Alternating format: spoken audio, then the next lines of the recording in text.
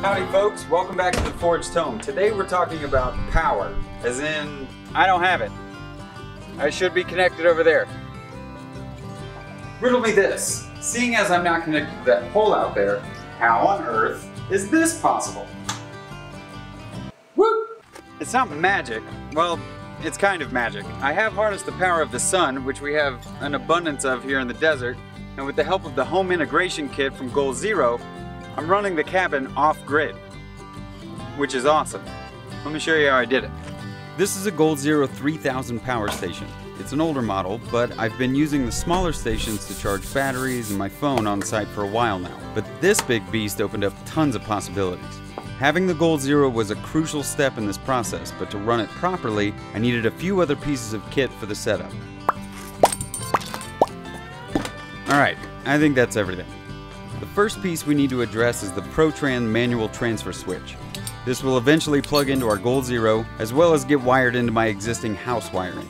Side note, let's just remember that when I got this property, it had already been wired internally with outlets and switches, the whole shebang. All of that wiring has been run to the breaker box, but it obviously hasn't been connected. I'm not sure why, but who cares? Anywho, back to the switch.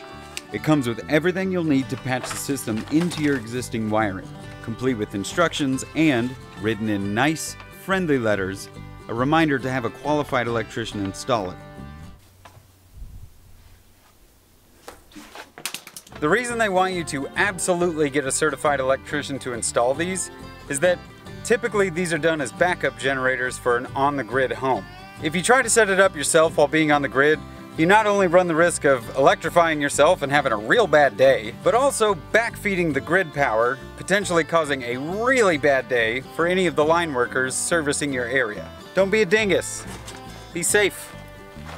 Now that we've got the safety talk out of the way, we're going to install the transfer switch. I read over the very short instruction manual taking note of every wire and connection being referenced. The breakers are rated for 15 to 20 amp with the option of switching out the AB positions for a larger breaker, say a 30 amp, in the future. Since I wasn't switching anything out, I made sure the outlet was wired correctly and took the whole box over to my main service panel for mounting.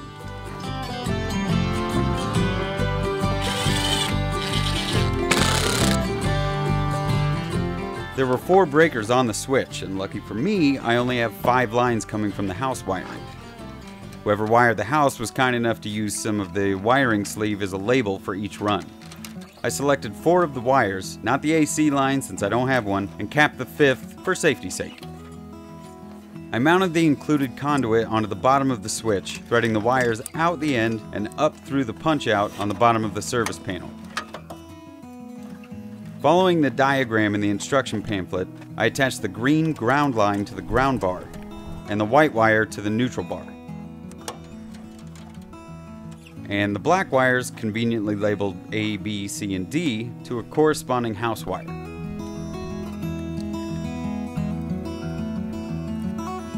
I didn't have to pick a specific wire for this, and here's why.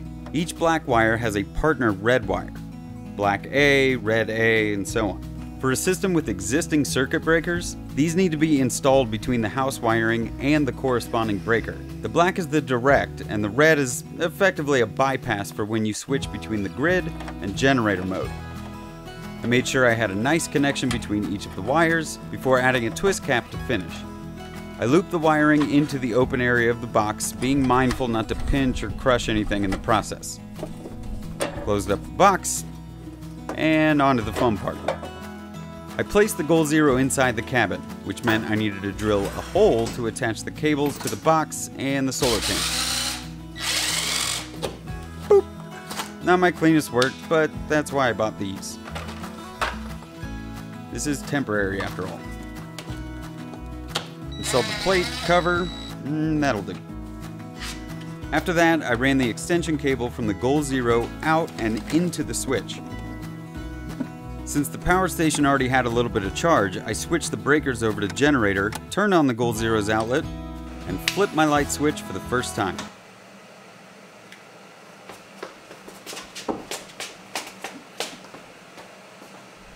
From here, it's all about accessorizing. The Maker Ranch crew had some of these 100-watt panels as well as one briefcase-style panel I could mount to the roof. and after grabbing some extension cables, I was able to plug those into the charging port of the power bank. I also had access to these big boys, expansion batteries that'll help store another 4,800 watt-hours to the system. They daisy chain together and plug into the back of the Goal Zero. Luckily, this particular power bank already had the expansion module to accept the extra banks. So that's it. Now I can turn the lights on and the ceiling fan. I can use all of the outlets. I can charge batteries, all while I'm working on the rest of the renovation. How cool is that?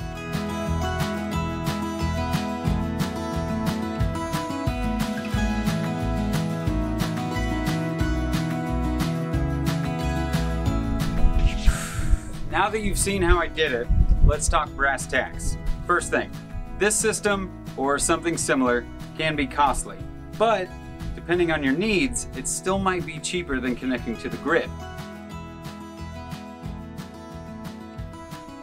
I had access to this specific Goal Zero setup, and it's going to be a huge help for me in the future, at least until I get connected to city power, which I have to do for my coding and zoning of single-family residents.